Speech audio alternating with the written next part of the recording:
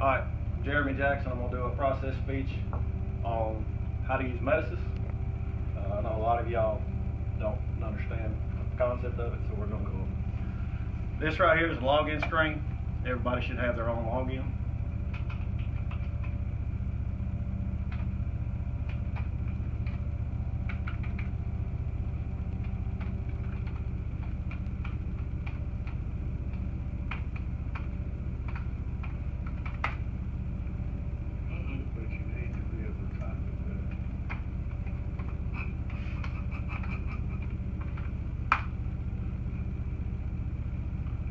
Alright, so what we're going to do is what we mostly have control over.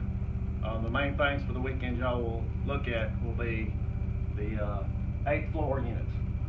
So what this is all our units right here, all our air handlers, and you're going to come over here to the south wing, and then you've got three different units for the 8th floor. The site floor, this rooftop unit, and the 8th floor air handler itself. So, and then this one right here is for some of the room tips, it's not all of them. So you just click on the one you want. Sometimes you have to just find it.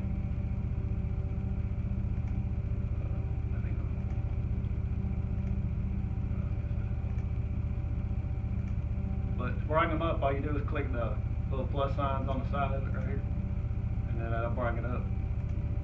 So we're going to go to the room temperatures. Just drag it over. Find what we can change.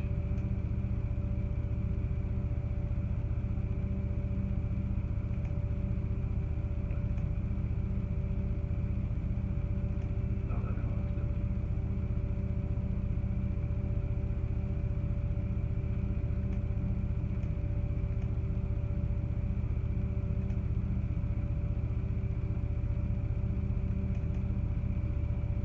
This is one of the air handlers up there. You can adjust some of the rooms from the air handler itself. It won't adjust the room, it'll adjust most of the floor itself.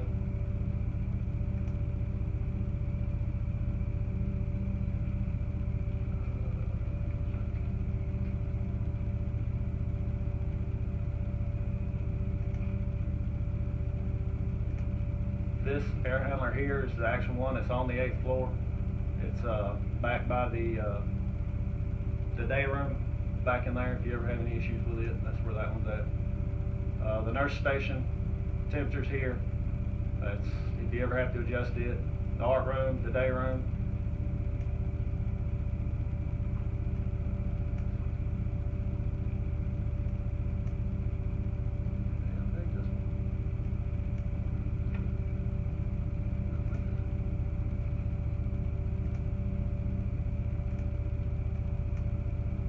Well, we'll just use this right here. It's the same.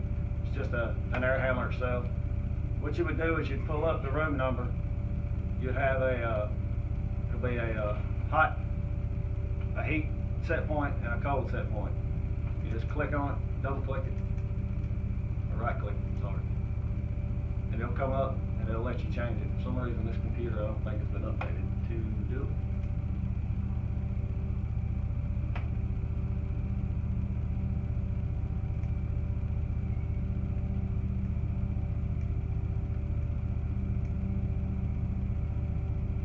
But the one down in the shop, it'll let you do it. You'll just drag the room over, like I say, and then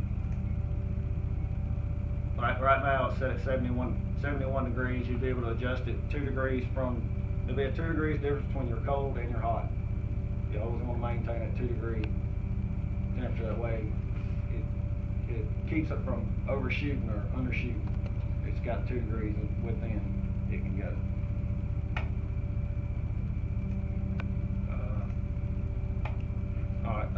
Other things on here you can do is we have the emergency room, we have our OR we never touch,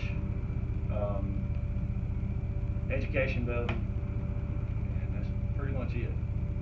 And you know, if you have any questions, you always call somebody and one of the HVAC guys will come and give you a hand. Thank y'all for attendance. I appreciate it. Thank you. Good job.